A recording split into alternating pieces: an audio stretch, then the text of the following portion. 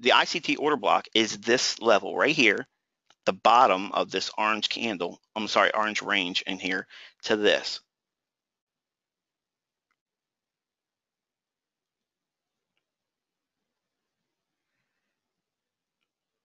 Right there is the ICT order block right in there. Okay, that's what you want to look for, and that's where the banks are trading.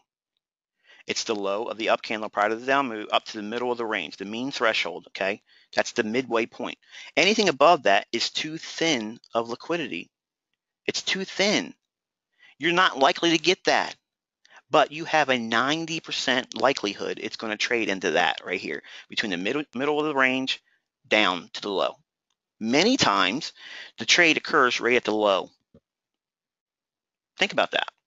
Okay, so in your notes, if you haven't already established this understanding, that's really where you're supposed to be at.